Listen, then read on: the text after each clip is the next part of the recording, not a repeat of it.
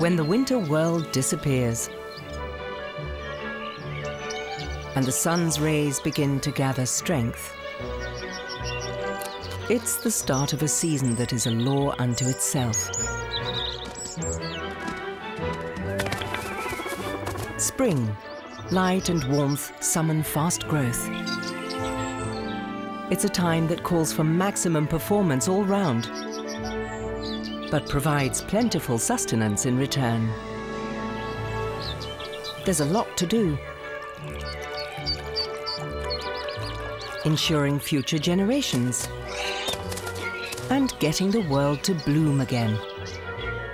Colours, scents and birdsong cast a spell over Europe's spring worlds.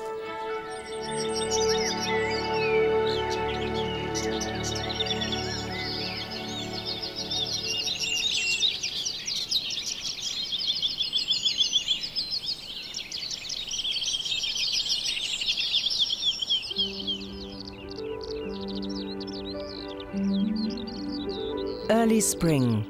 At first, it's barely noticeable. The beginning of March. The nights are still frosty and the trees bare. The last of the winter chill is still in the air.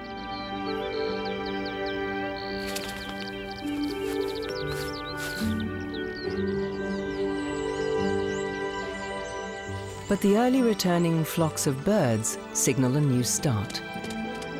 In the fields and meadows, still bare from winter, the pleasurable anticipation is almost tangible. After the long, dark winter season, without much nourishment and little physical activity, the animals are preparing for a completely different world. A world full of light, warmth, and joyful movement.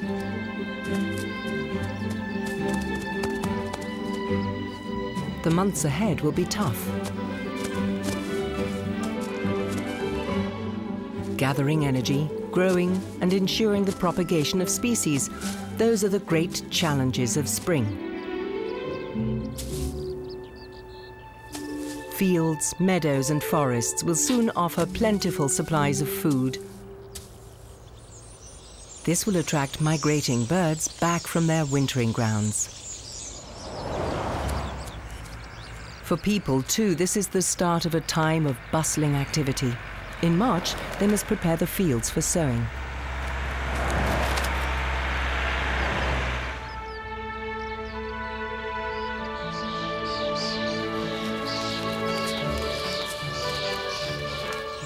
Storks and starlings are the first to return to Central Europe from their sojourn to the south.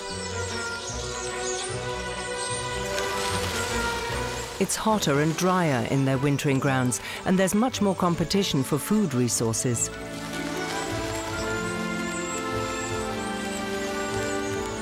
Here, they're lured by plentiful food and nesting sites. For most of them, it's definitely worth the long journey.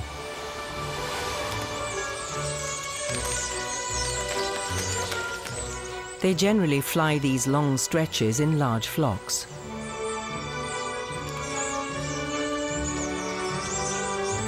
During the breeding season, they spread out across the countryside, each founding its own family.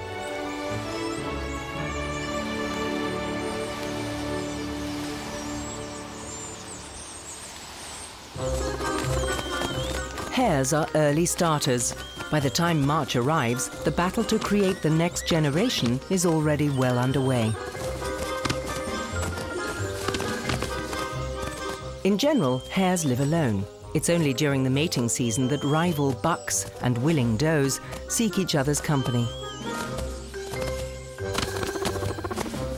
When a violent slugfest breaks loose, it's generally all in the name of winning the favor of a female.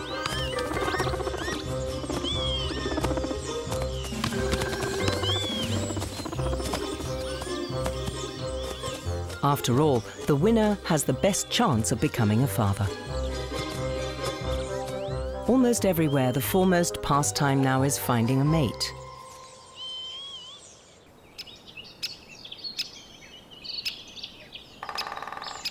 The spotted woodpecker's courtship display consists of drumming.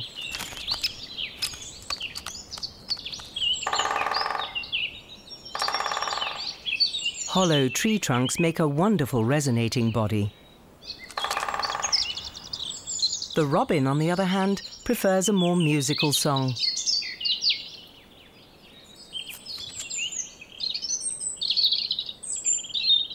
The increase in light and warmth makes the sap begin to rise in all the plants. The hazelnut tree blossoms very early, even before most insects start buzzing around.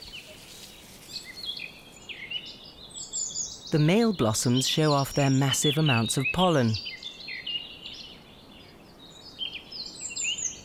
while the female blossoms develop quite differently. They don't have to rely on bees and other insects for pollination. It's the wind that takes on the task of transferring the pollen.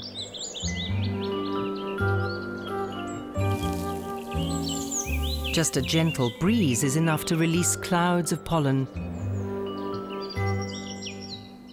and carry it to the female blossoms, following which the development of the next hazelnut harvest is well on the way.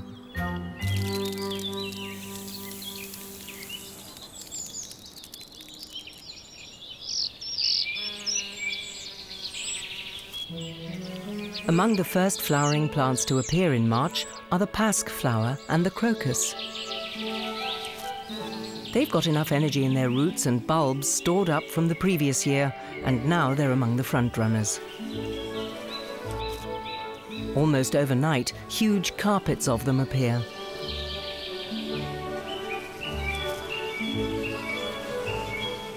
As soon as it's warm enough, honeybees emerge and begin swarming about the fields. Coordination is still a bit tricky.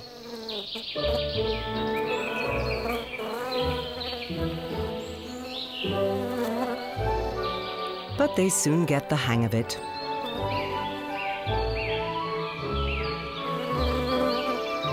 The bee fly has a long proboscis that it uses to probe for nectar effortlessly in even the deepest calyx, like in the cowslip.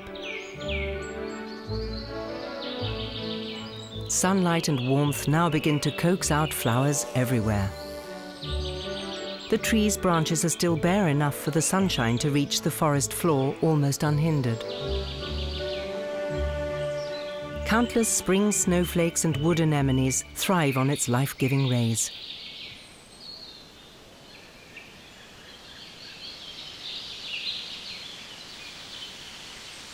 Their early blooms are very important for the bees.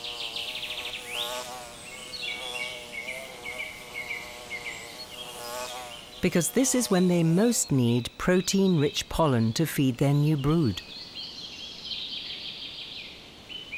To ensure the survival of their bee colony, they toil away tirelessly, from dawn till dusk.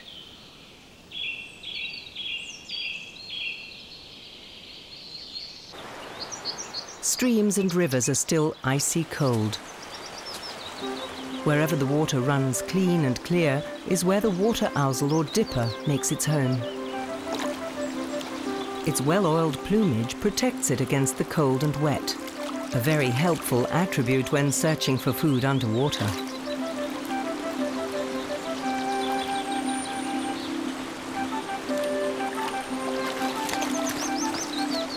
Like the dipper, trout are only happy in natural, unadulterated streams.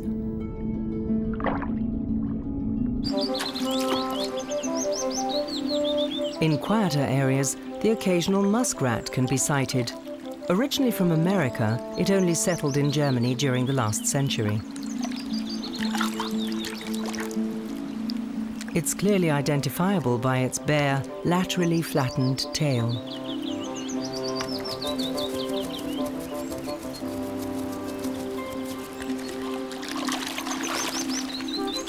Many birds, such as the wren and the siskin, come down to the riverbank to drink.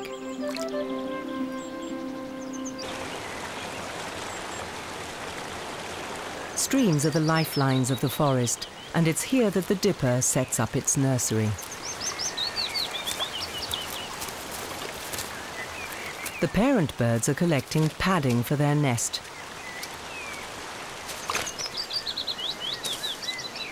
Their mating season was back in winter. Now they're starting their first brood.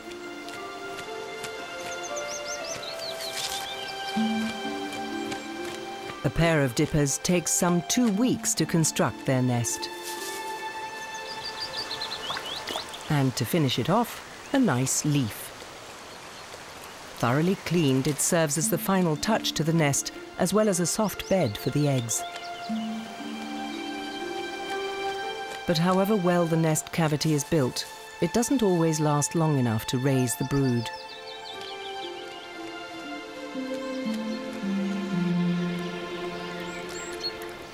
A muskrat has chosen a spot nearby as a hiding place.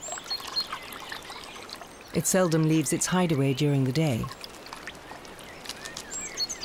Unlike the dipper, which hunts for insect larvae along the riverbank.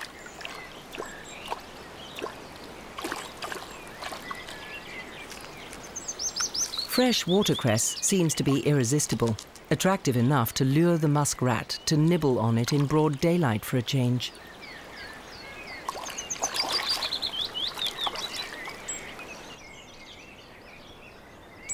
There's still no greenery in the forest. That's not a problem for the squirrel. It's still living off its autumn supplies. Squirrels build their nests high up in the trees, either using twigs and moss or inside a hollow in a tree trunk.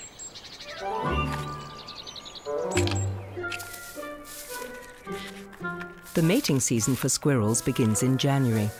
By March at the latest, most females are pregnant and preparing for the imminent birth of their young. They need plenty of rest, even though their big bellies make it difficult to find a comfortable position.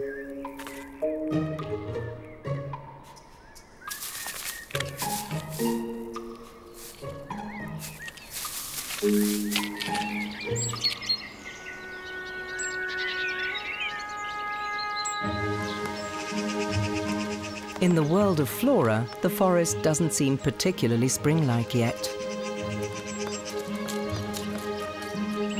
In the world of fauna, however, plenty has been happening. Almost all the doe hares are pregnant.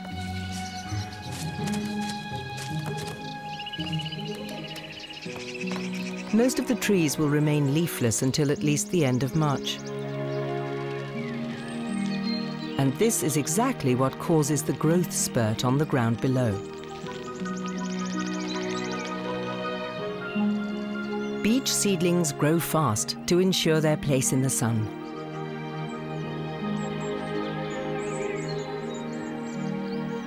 Hundreds of little saplings strive upwards before the leaves of their parent tree cast them into the shade. In the upper stories of the forest, all the birds are looking for partners. The robin is one of the first and loudest. His repertoire consists of over 250 different songs.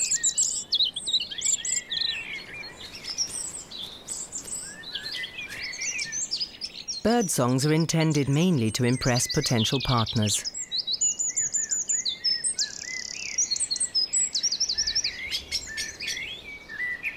Here it's not about size and strength, but vocal supremacy.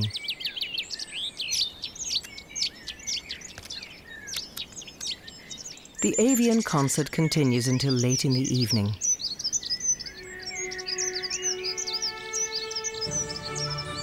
Even after the starlings have settled down in the fields, the calling doesn't stop.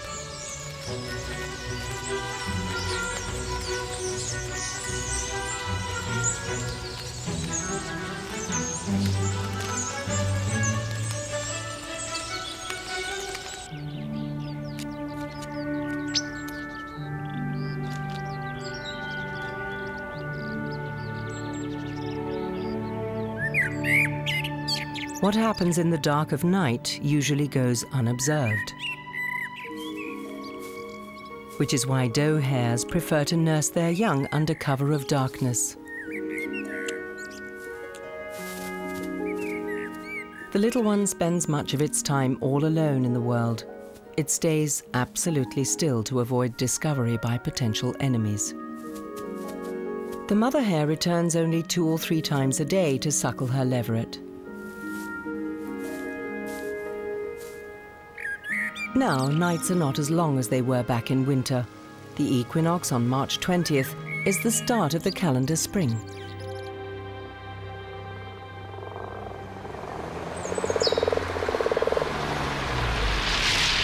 A dangerous time for grass frogs.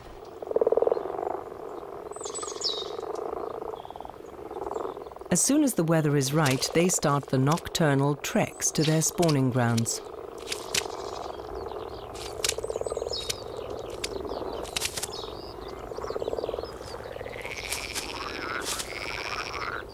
The males often make their partner selection en route and have their mate piggyback them to the water.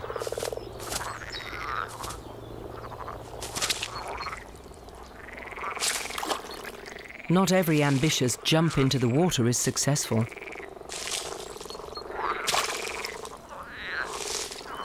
A short break, and this time the leap works.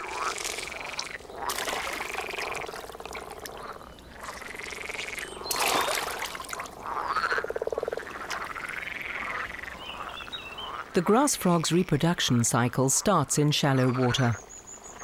Each female lays up to 4,000 tiny eggs.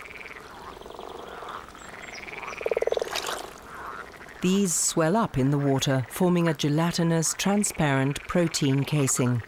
This protects the black tadpole embryos inside. But not from common moorhens. Frog spawn is a favorite tidbit for them. Also known as swamp chickens, they'll eat anything from whichever source of food is most convenient. Whether it be spawn or frogs.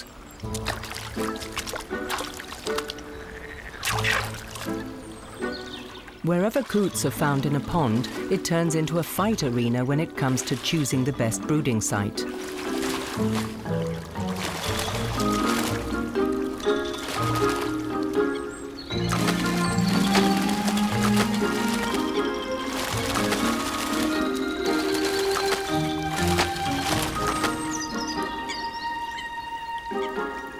The ducks prefer to avoid all the turmoil. A nod of the head, a quiet corner, and a general agreement seems to be reached.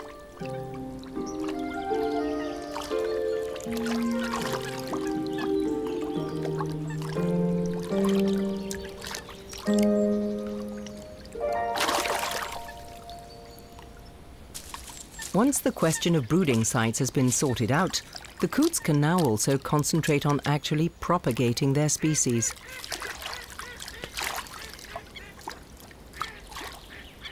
Sometimes it takes a little while for couples to sort out their differences. But where it comes to nest building, it's all about teamwork. Strong twigs form the foundation.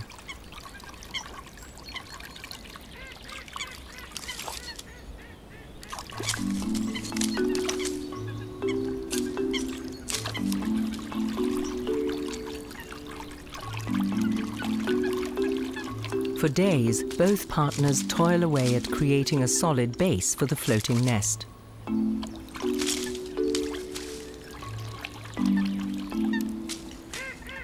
At breeding time, things get a little quieter around the pond. Towards the end of March, the willows at the water's edge sprout their catkins. The female flower heads are on one twig, and the males, bearing their load of pollen, on another.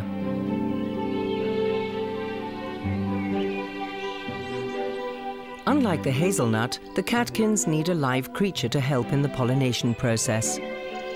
A job for insects. As a reward, they get food. The small tortoiseshell has spent the winter as a butterfly, and now it's feeding on nectar to gather strength. Bumblebees and honeybees also collect the protein-rich pollen. While sipping the nectar, they fertilize the female blossoms along the way.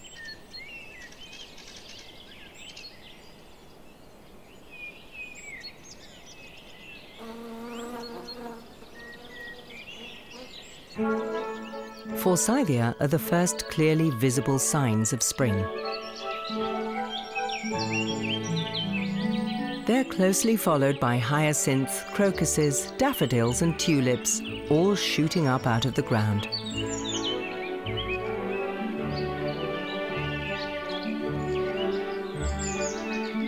At the beginning of April, it's colourful spring that holds sway in our gardens.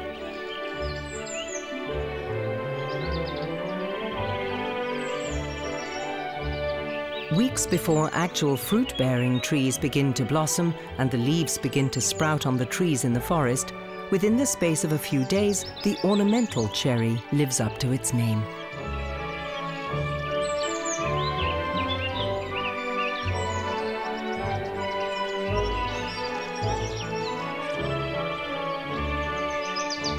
As fast as its lush blossoms appear, they vanish again just as quickly.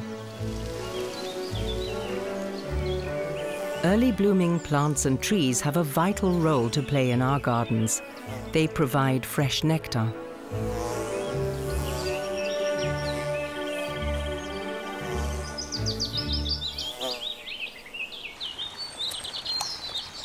Garden ponds are a playground for sparrows. High spirits seem to reign now among birds too.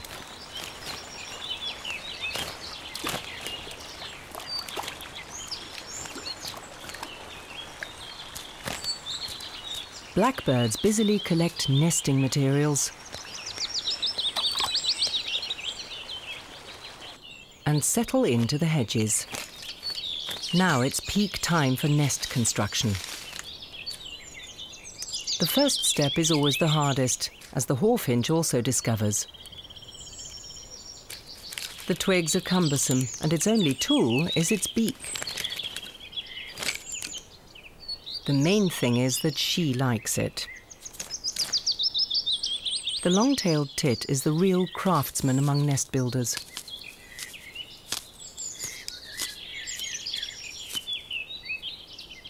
And a master of camouflage. In the tangle of branches, the nest is almost invisible. Spiderwebs, lichens and mosses are the best recipe for a soft, padded nursery.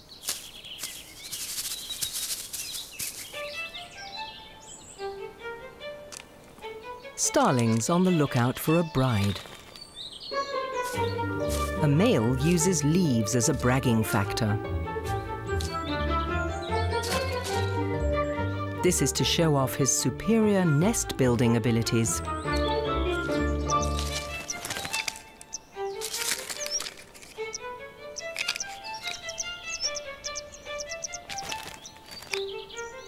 This tit looks like he would quite like to move into a pre-constructed nest.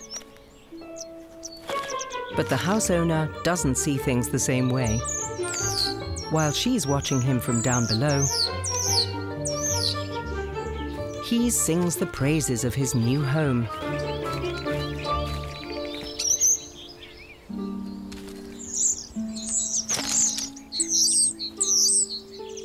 Until finally, she hears him.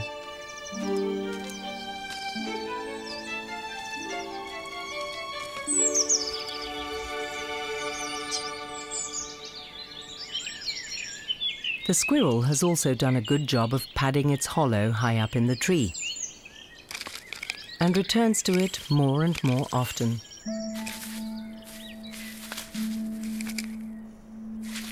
There's a big event in the offing.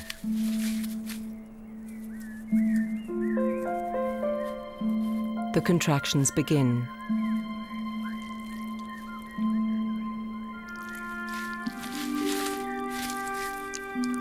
The birth is in full progress.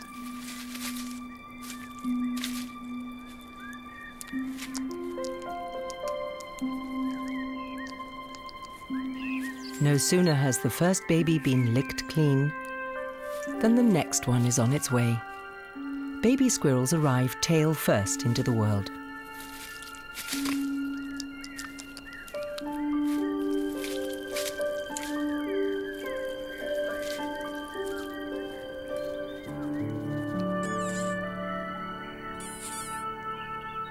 It takes around 2 hours to give birth to 4 babies.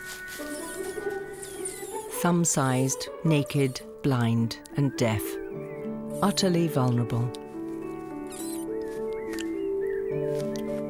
They instinctively root for their mother's teats.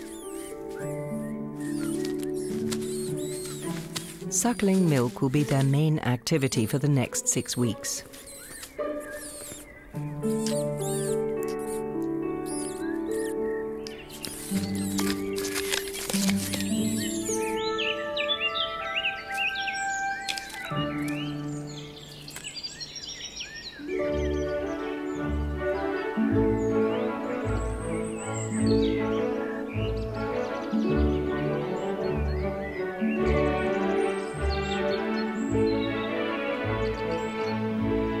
With the cherry blossom's appearance in April, spring finally unfolds in all its glory. The cherry is one of the first fruit-bearing trees to blossom. This could be earlier or later, depending on the weather. After a long winter, if the weather warms up quickly, many types of fruit trees can begin blossoming at once.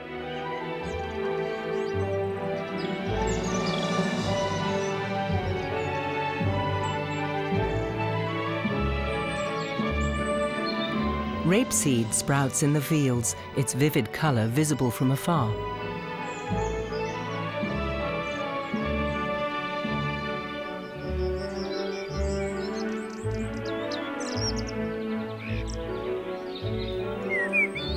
Between the trees, other creatures are enjoying the warmth of spring. Freed of their winter coat, sheep graze in the meadows with their lambs. While nearby, starlings hunt insects.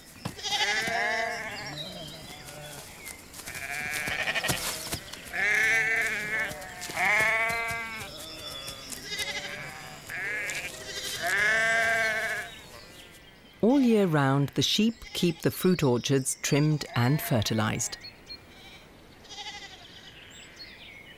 Their wool is not only a great favorite with human beings, the tit finds uses for it too. It breeds in a nesting box, as natural hollows are rare. Its eggs stay nice and warm on the cozy woolen bed.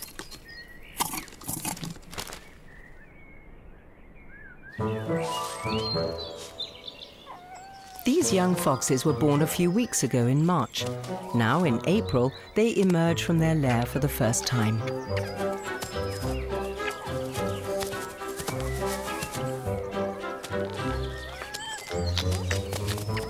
As with the young of most species, frolicking is their main pastime while their parents are away foraging.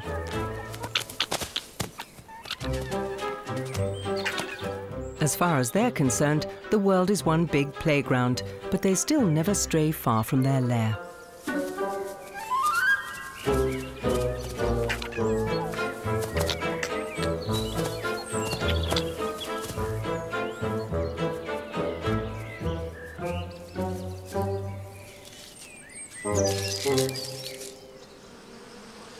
For beekeepers and bees, now is their busiest time.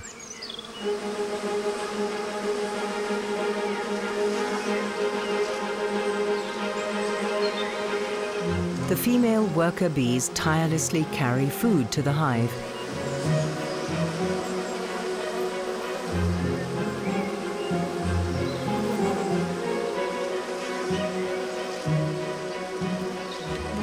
They feed the other workers in the hive and fill up the honeycombs. This well-known waggling dance is used by the returning bees to pass on to the others where they will find what kind of food. The marked queen now lays egg after egg in the prepared honeycomb cells. During the high season in spring, that's up to 2,000 eggs a day.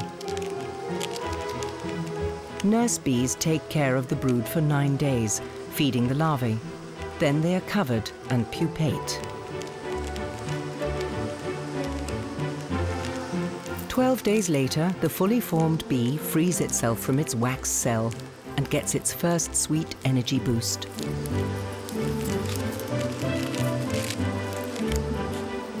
Honey is the hive's driving force.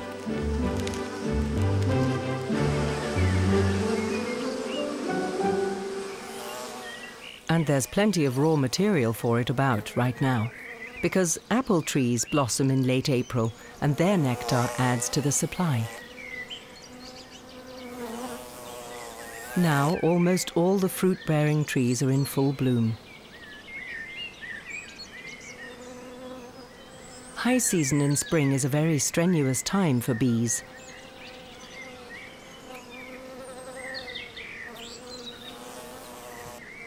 There's an overabundance of nectar and pollen, so they have to gather supplies constantly.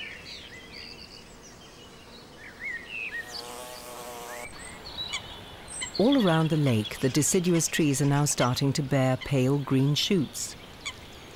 On the water, not much is happening. The breeding business is keeping the waterfowl fully occupied.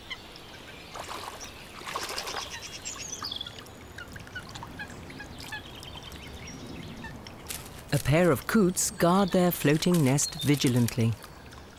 They keep the eggs warm and protect them around the clock. They change guard every couple of hours, 24 hours a day.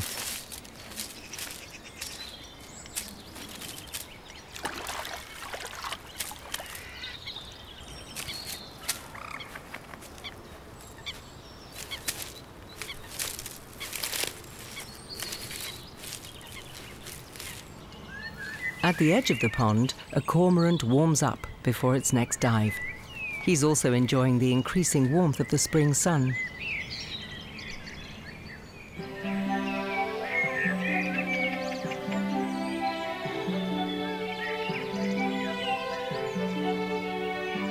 Beech leaves only unfold towards the end of April.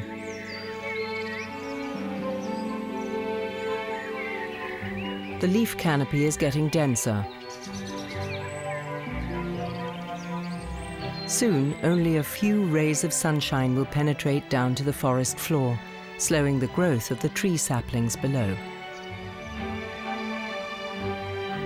The leaves in the treetops now take up most of the sunlight.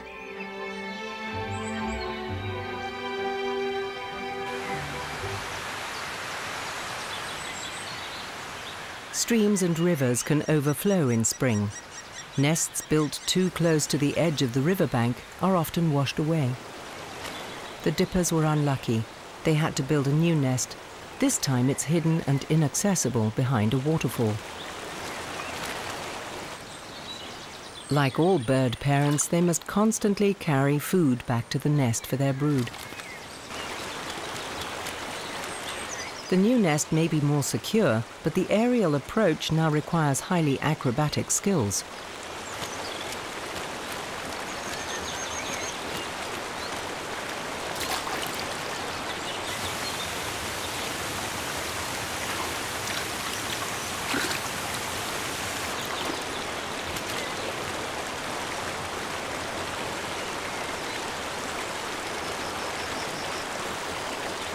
Their staple diet is the caddisfly, whose larvae live in the water. Some species of caddisfly make a hard case out of stone fragments glued together with saliva-like silk. This protects them in the pupal stage underwater. After pupation, they cut their way out of the case with a strong set of mandibles that also protect them from danger. But unfortunately, not from the dipper. It has worked out how to extract the nutritious morsel out of its stony sheath.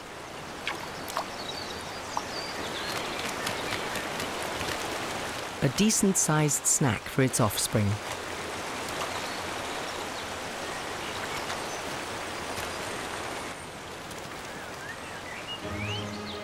In April, the spring landscape undergoes a radical change. Within a few weeks, it turns from barren to green.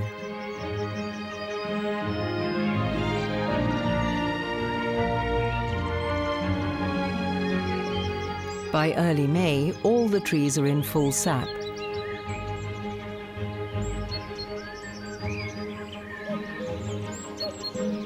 And one of the last migrating birds has returned, the cuckoo.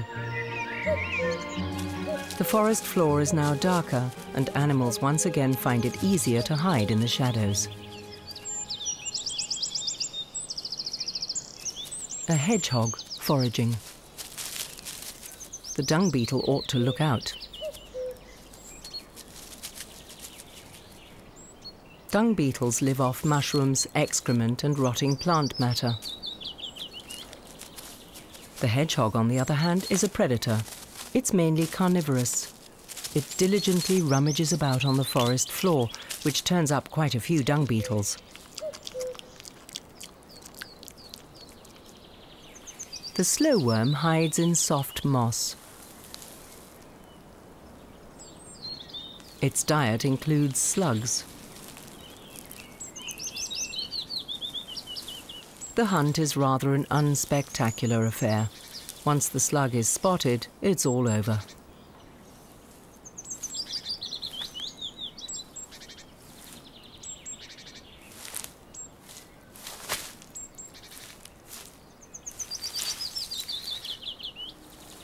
The slow worm's teeth are angled backwards.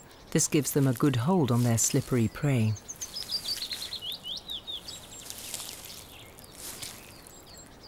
Not everyone likes slug slime in their mouth, though.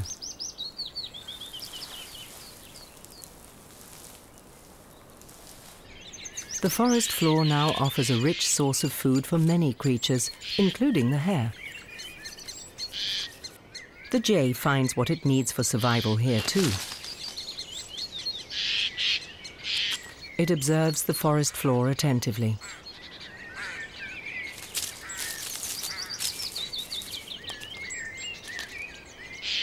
Because the squirrel can be a fierce competitor when foraging.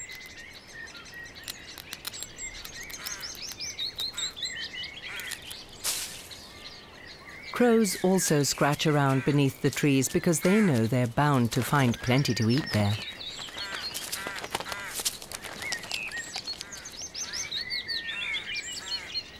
Jays hide their stores here: acorns, beech nuts, and other nuts. But they don't always benefit from it. It's the same as the squirrel. It doesn't always find the stores it hid so carefully the previous year.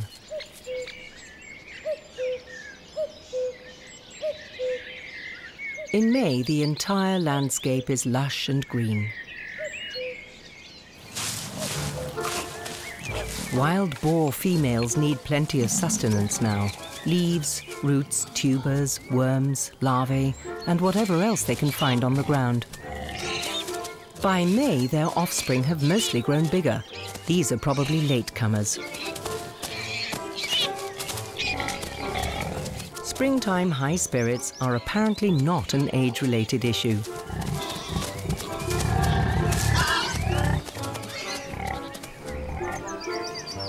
The wild sow cushions a hollow with twigs and leaves for use as a resting spot and to suckle her young. The warmth in the nest protects the squeakers from getting too chilly.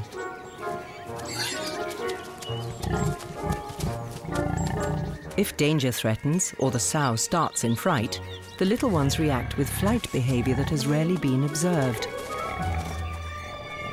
They freeze, motionlessly feigning death, until the mother gives the all clear.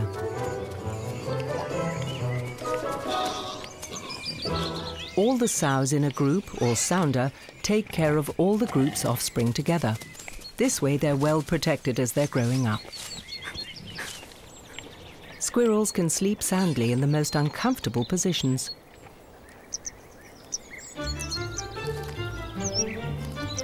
However, when awake, they typically move in hectic dashes. For both red and black-coated squirrels, these bursts of speed are quite normal.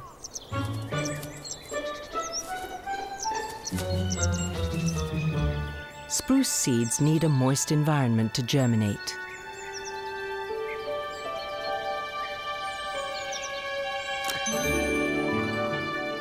Thousands of them struggle up out of the ground. But only a few survive to replace the older trees later. During May, the tall conifers begin to bear the next generation of cones.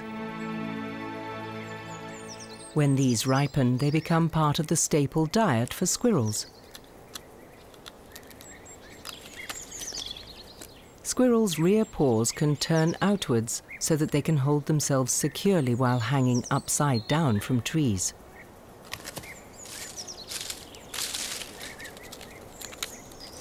They have to eat very fast. It takes the seeds from around 100 spruce cones to fulfill their daily requirement.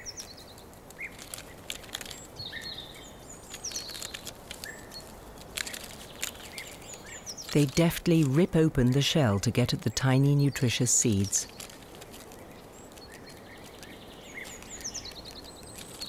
The squirrel mother needs plenty of food right now. There's a whole nest full of babies waiting for her milk.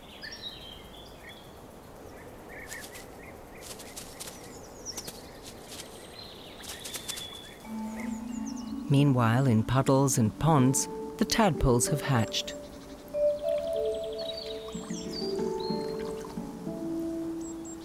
When the weather is warm, this happens within a few days. In cooler years, it can take up to 4 weeks. Their development also depends very much on the spring weather.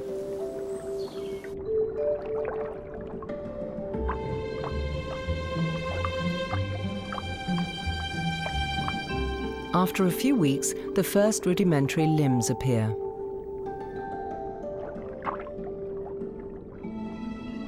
Starting with the back legs. Swellings indicate where the front legs will be.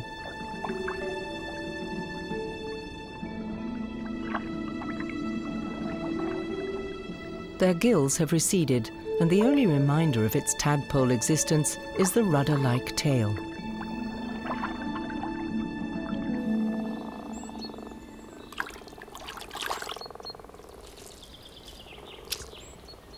The metamorphosis is nearly over. Some 2.5 months after spawning, the transformation is complete. The grass frog leaves the water behind it and begins its second life as a princely frog.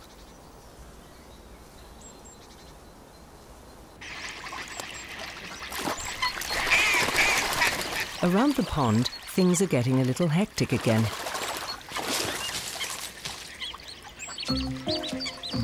Little ducklings, coot chicks, all of them are clamoring to have their bellies filled. The only solution is teamwork, as these coot parents know, whether on the water or in the nest. This strenuous parental time takes between 4 to 6 weeks. The chicks can already swim shortly after they hatch. They return to their nest for a rest.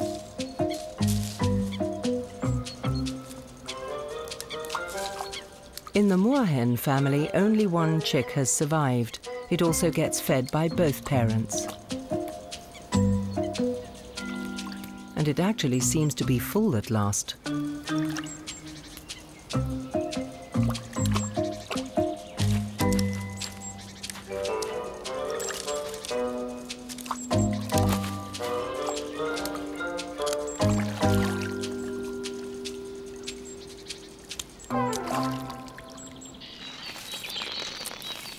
Maybugs aren't called that for nothing. The merry month of May is high season for these insects.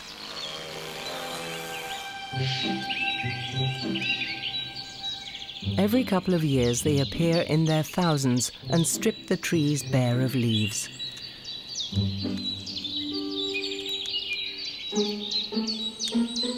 As insects, they only live between 4 and 6 weeks.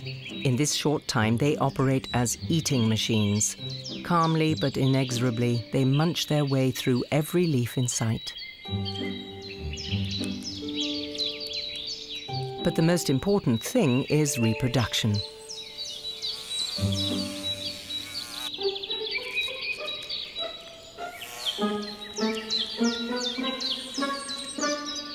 They have quite peculiar mating rituals that can often end in a crash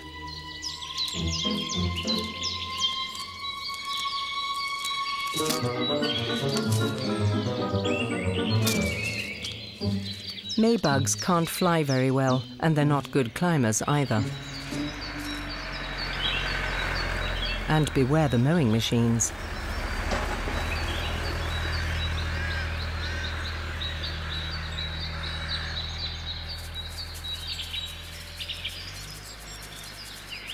The few of them that do survive are easy prey for birds.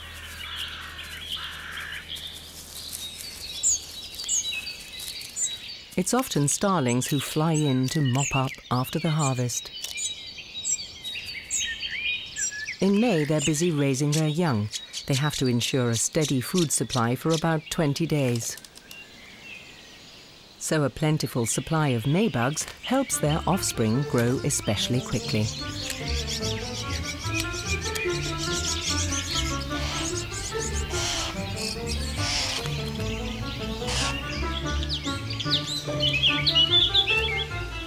Even the little nuthatch catches these big creatures.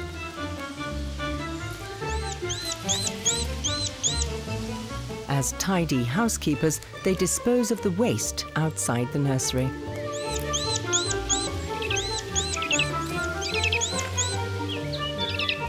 Thrushes are also plagued by their insatiable youngsters. And so are the tits in their nesting box.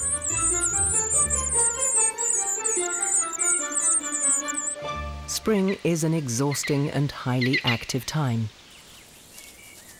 Young foxes also need plenty of sustenance. At 2 months, they still depend on their parents to take care of them. Mowed meadows offer the best hunting opportunities.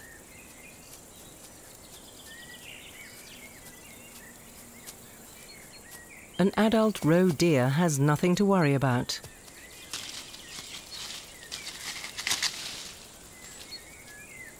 But mice do.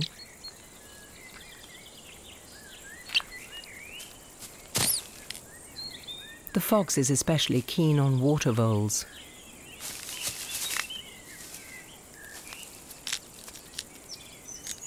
A nice big meal for the hungry youngsters.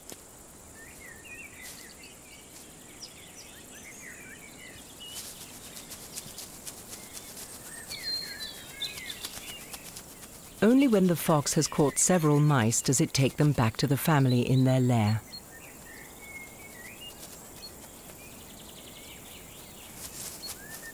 A feast for the little ones.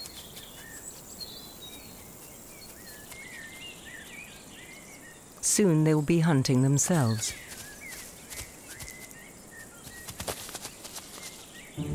A meal doesn't last long, and so the parents soon have to set out again on the hunt for more mice.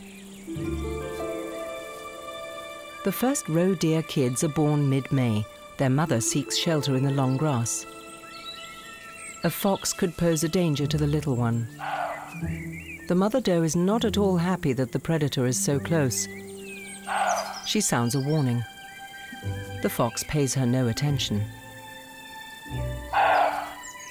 He should do, though, as the roe deer is not entirely defenseless. And an enraged mother can certainly turn the tables.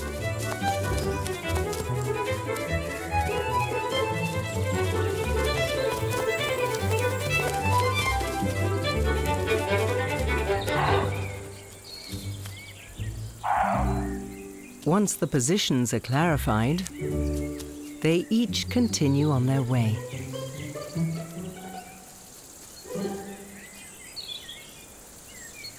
At 4 weeks, the kid no longer hides alone in the long grass. From now on, it follows its mother wherever she goes.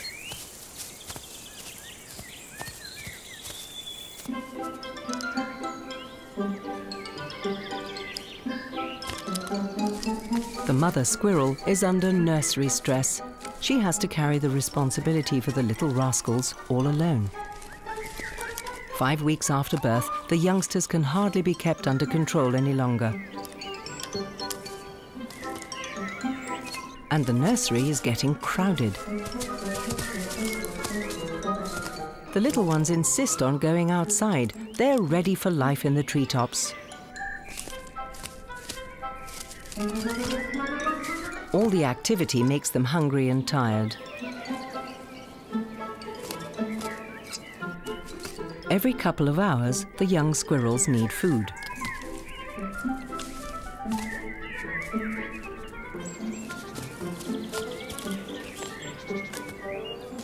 At last, with full bellies, they can all rest for a while.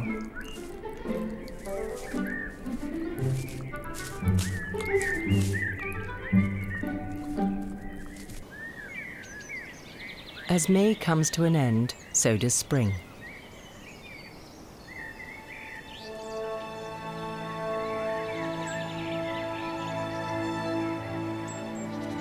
The stressful offspring-raising time is over.